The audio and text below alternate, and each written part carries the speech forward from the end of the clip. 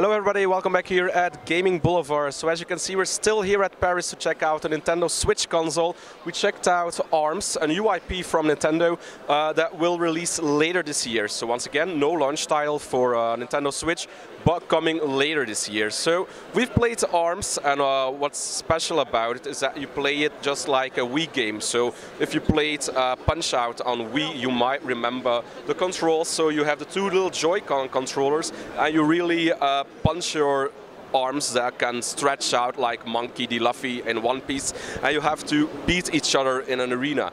The game really looks sharp, it really looks great on Wii, on Switch, not Wii U.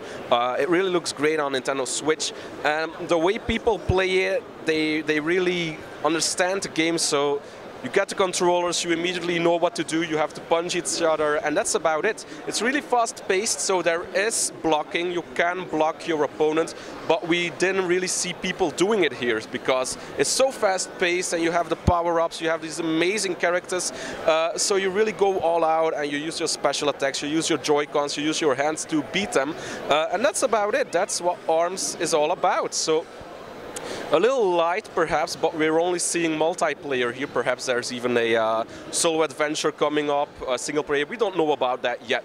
But as a multiplayer game, this really can become perhaps a system seller for Nintendo Switch because it looks great, it's easy to understand, it's easy to learn, but it's extremely hard to put away.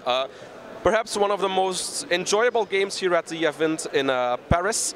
As you can see, the crowd really loves it, and so do we. So be sure to check out ARMS in the future on Nintendo Switch. So again, no launch game, but it will come later in 2017.